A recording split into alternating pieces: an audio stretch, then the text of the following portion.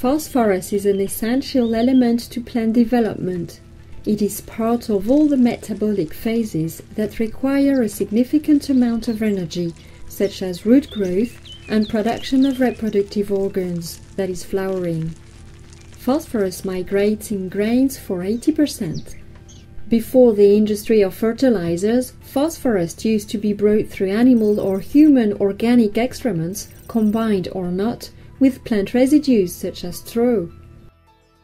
Phosphorus has been used in fertilizers since Justus von Liebig found in 1839 a form of phosphorus which was quickly absorbed by plants and which led to significant gains in terms of yield.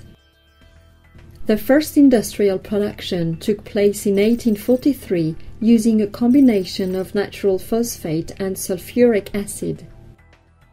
The concentrated superphosphate, Super 45, resulting from a sulfuric acid attack on rock phosphate, first took place in 1870. Since superphosphate was discovered more than 150 years ago, phosphorus as a raw material has not changed. 2010 Top Phos. This is a major innovation for the group and for fertilizers. It consists in a new phosphate raw material that is protected, and we're going to see how the group has developed this innovation.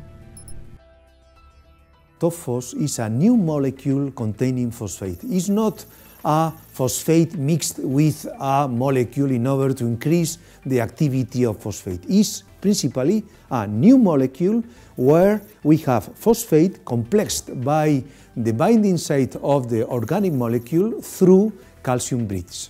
The target of Top Phos in agriculture is principally to solve a very big problem that we have in the field, that is coming from the precipitation of phosphate, current phosphate, normal phosphate in the soil by formations of different compounds that are not soluble in water. That's why we have to work in order to increase this efficiency, to improve the efficiency of fertilizers.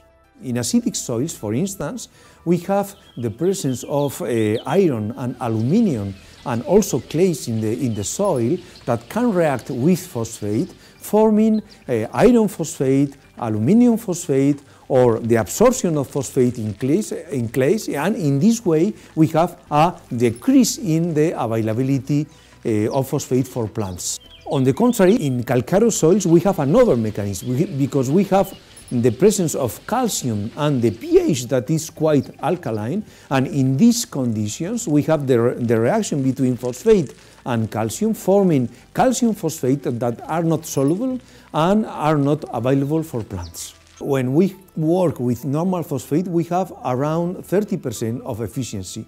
But when we have Top Phos, because of this, due to this complexation of phosphate, we have an efficiency that can achieve around 19%, and we have also a period of time, a safe time of activity that is longer than in the case of normal phosphate.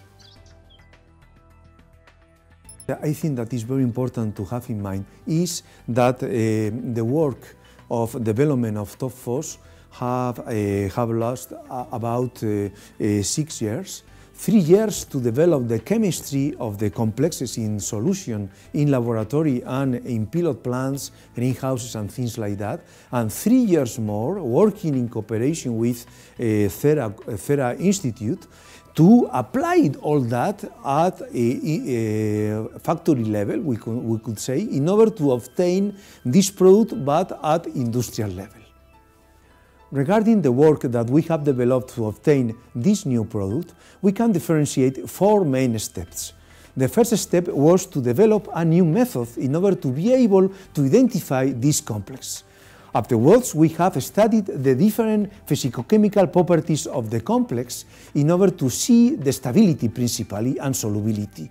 And afterwards, we have studied the agronomical benefits, principally the ability of plants to take up phosphorus from the complex in the soil, and also the capacity, the ability of this complex to protect phosphorus against precipitation in the soil.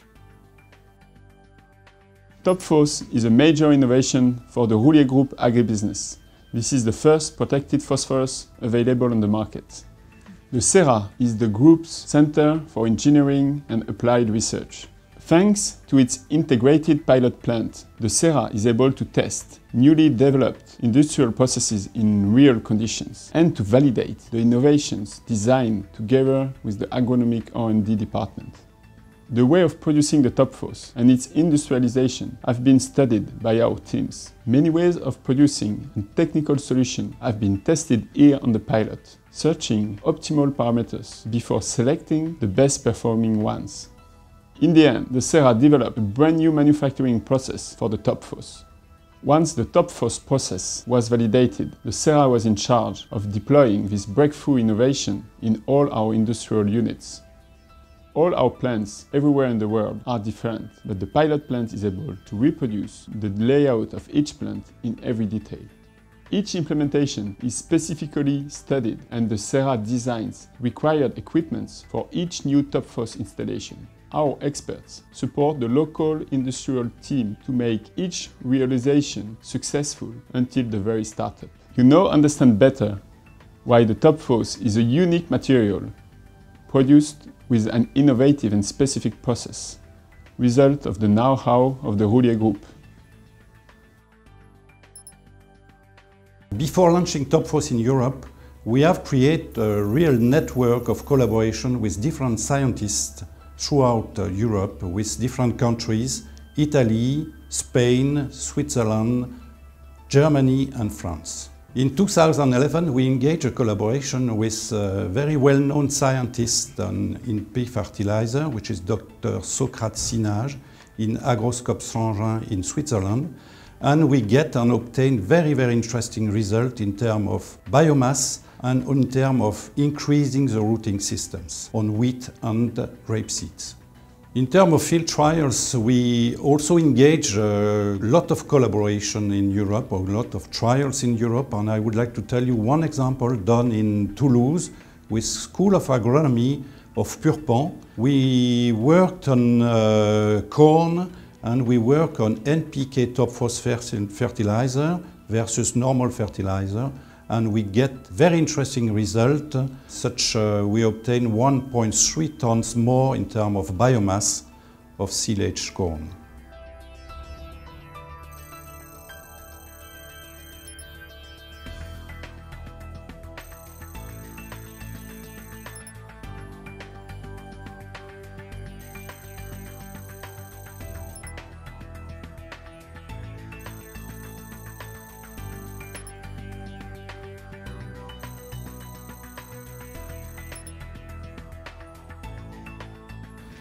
With all these scientific results, with all these agronomic results, we are very confident with Phos that Phos will bring farmers a lot of benefits in Europe.